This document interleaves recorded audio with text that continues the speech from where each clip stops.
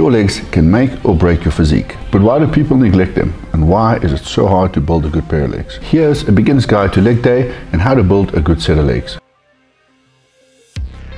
When you train legs, there are 4 different muscle groups that you work: the glutes, the quads, the hamstrings, and the calves. When you look at your legs, you have to know that your legs and arms are actually pretty similar. Your quad is like that of the tricep. It's responsible for the straightening of the leg. And the same thing goes for the hamstring, which is responsible for bending your leg. So we can consider in this example that the hamstring is like the bicep of the leg. If you look at the anatomy of the muscle, you can actually see why it's called a hamstring. Now onto the juicy glutes. The glutes are some of the strongest muscles in the body and responsible for a lot of stability in your exercises. And last up, we have those pesky little the calves. These can be compared to the forearm and are responsible for some of the movement in your foot. So let's get into the main idea of the workout. And how do we start most of our workouts? By warming up.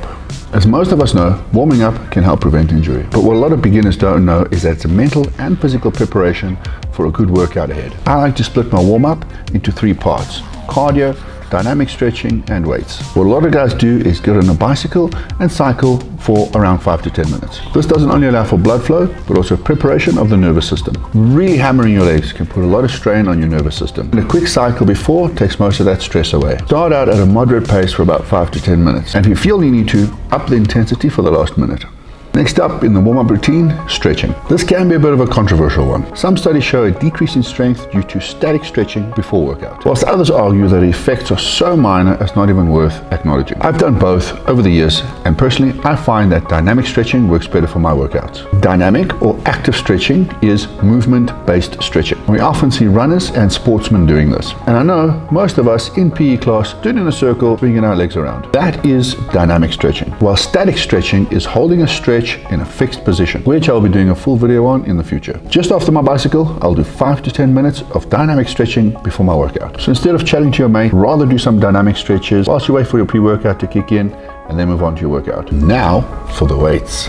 Generally, what I suggest is doing 3 to 4 sets of compound movements. In our case, we will use a squat. Use a comfortable weight and aim for around 15 to 20 reps. Throughout your warm-up process, you have to gauge how you feel. Whilst this warm-up routine may seem a little bit extreme, I found that spending those 10 to 15 minutes before training really improved my leg days. It's a bit of a personal process, but you have to feel warm. Hold up, I need to show you guys something.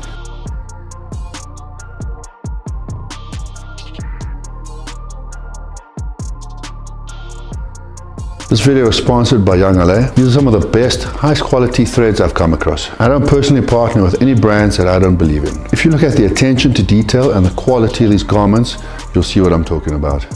If you do decide to purchase any of these items, code NOEL will save you 15% off. I do get commission off these sales, but it does support my content and my channel. These vests and swim shorts are dropping 10th June. But there are other products on the site, so be sure to check it out. Time for the workout. For beginner leg days, I generally recommend structuring your workout into 4 parts. First up, intense compound movements such as squat or lunges. And then moving on to less intense compound movements such as the leg press, hack squat, or any supported compound movements. And then we move on to isolated movements such as the leg extension, hamstring curl, or quad contraction. And lastly, calves. So since you're already warmed up on the squat, dive into the set. You're just starting out. Never sacrifice form over weight. You don't have to go out and buy a fancy pair of squat shoes. Getting flat shoes that have some ankle support really also help too. Another thing other guys do is go all out with no shoes. But bros, please make sure your feet don't smell. Some guys go for 6 sets, whilst others aim for 4. In my opinion, this really does depend on your goals. But a good starting point is around 3 to 4 sets with 10 to 12 reps. Arse to the grass. I'm sure you've heard that term before, but I recommend at the lower point of the movement, try and keep your legs perpendicular to the floor.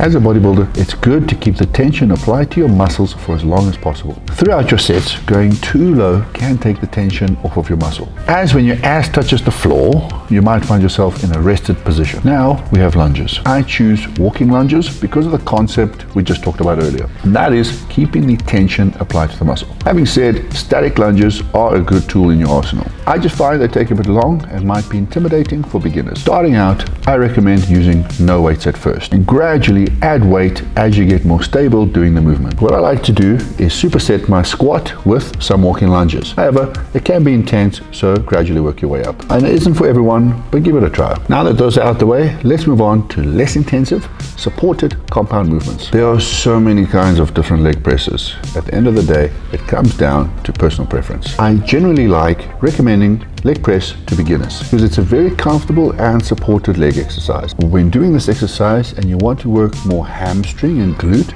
push with the heel of your foot. And on the contrast, if you want to work more of your quads, push with the ball of your foot. Foot placement on the pad is also very important because the angle of your feet can change to where the tension is applied. At this point of the workout, I generally like to throw in some more high volume. So go for around 15 to 20 reps. If you want to, maybe throw in a drop set. No matter what your sexual preference, you cannot deny the need for a big, juicy dumpy. So we have this really suggestive exercise known as the hip thruster. I'm sure you've seen some girls on Instagram doing this with a barbell. But for a beginner, I generally recommend an easier way, and that is doing it on the hamstring curl. As mentioned before, when you're in the exercise, try a drive with your heel. This will help apply more tension to the glutes. Another thing you can try is pause and hold on the contraction. And whilst you may feel uncomfortable doing this exercise, I often recommend it because it will benefit your squat. Now we have isolated movements. Since we just hit a hip thruster, now we're going to do some hamstring curl because the hip thruster does also work your hamstring. You can choose a lying or seated hamstring curl. So as a beginner, you should try each one to see and feel how your hamstring contracts. A lot of guys struggle with making the mind-muscle connection with their hamstring. What I like to suggest is a pause on contraction with a nice slow negative. Taking it slower really does help you find that contraction. Another thing that I really like is you do 5 of those pause and contractions followed by 10 or 15 pump out reps. Now we're on to the leg tricep. We're going to use a leg extension. Very similar to what we mentioned for the leg press, the angle and position of your feet can change where the tension is applied. If you also struggle with the connection and feeling in your legs, you can do the same as with the hamstring curl. And that is a pause on contraction with a slow negative. On that contraction, bring your toes all the way up. Even if you need to lighten the weight, the contraction is what matters. Gyms may have around 3 to 4 different types of leg extension equipment. As such as I preach on my channel, your journey is very personal. Play around on each machine and see which gives you the best contraction. Last and least, calves. I've done a few videos surrounding calves. A lot of people struggle with them, and often the same people leave calves to the end of the workout. And I say it doesn't matter when you do them as long as you do them. I know how it is. You push really hard in your leg session and now you have to go and do calves. Very easy for you to not give it your all. But generally, what I do throughout my workout, I superset them in. For exercises, standing calf raise. It's a pretty simple, straightforward exercise, but be conscious of doing the full range of motion. I see way too many people prioritizing weight over the full range of motion. And if you do struggle with that, try and pause on the stretch as well as the contraction and lower the weight. So now that your workout is done, your legs may feel a little bit tender. And if you feel like my legs are going to be really sore tomorrow, maybe spend another 5 minutes on the bike. This is not mandatory,